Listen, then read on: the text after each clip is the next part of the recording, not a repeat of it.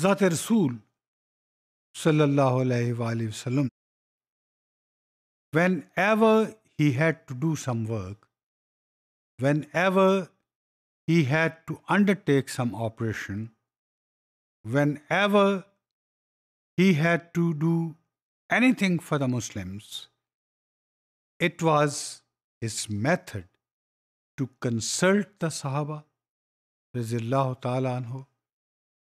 It was his methodology to inform as much Sahaba Muslims as possible.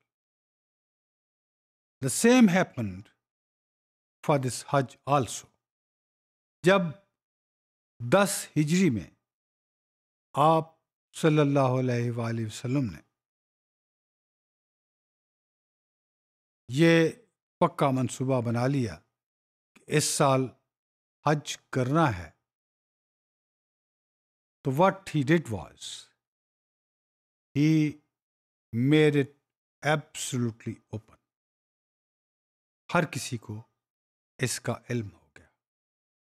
Now we know that population of Arab during those days was divided into various tribes, various clans, and they would live in the far-flung areas. Not everyone was living in Medina, not everyone was living in Mecca, but in the surrounding areas, in small little scattered villages or dwellings, or whatever you may call it, maybe a family, maybe a group of families together. ذات رسول صلی اللہ علیہ وآلہ وسلم نے تمام قبائل کے اندر یہ اعلان کروا دیا کہ میں اس برس یعنی 10 ہجری کو حج کے لیے جا رہا ہوں, اور اگر کسی شخص کی یہ خواہش ہے کہ وہ میرے ساتھ شامل ہونا چاہتا ہے,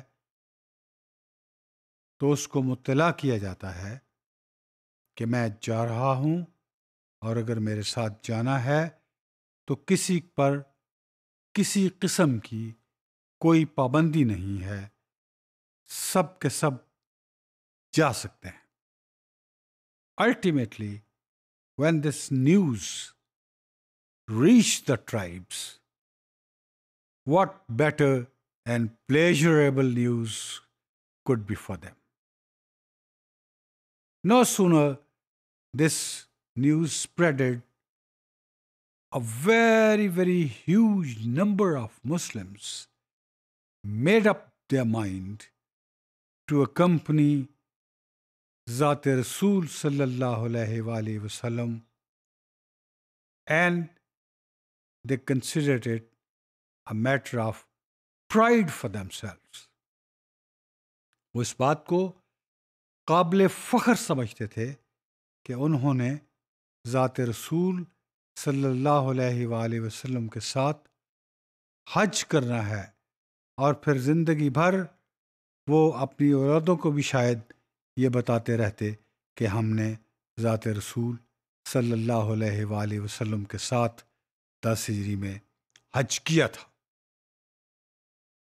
اب جب یہ خبر مدینہ سے باہر نکلی اور مختلف ٹرائبس کے پاس پہنچی, تو لوگ جوق در جوق تیاری کرنا شروع ہو گئے.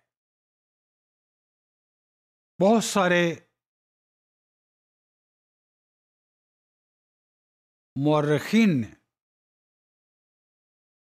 authentic authors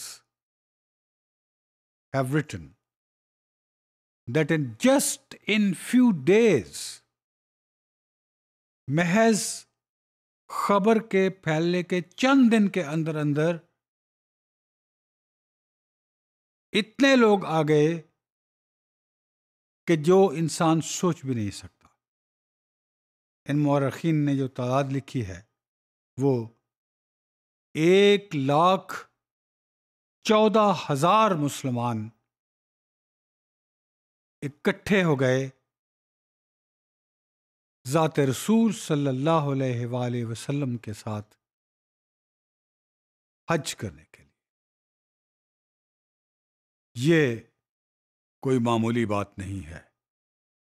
کہاں ایک وقت تھا کہ آپ پکار سور میں ایک ساتھی کے ساتھ مقید تھے، اور کہاں یہ وقت ہے 1,14,000 مسلمان تو وہیں جمع ہو گئے، اور جوں جوں آپ کو یہ سفر طے کرنا تھا، راستے میں جہاں بھی مسلمان رہتے تھے، جہاں جہاں تک یہ خبر پہنچی، وہ سارے لوگ بھی تیار تھے اور ان کو شامل ہوتے جانا تھا۔ یہ انڈرسٹوڈ سی بات ہے۔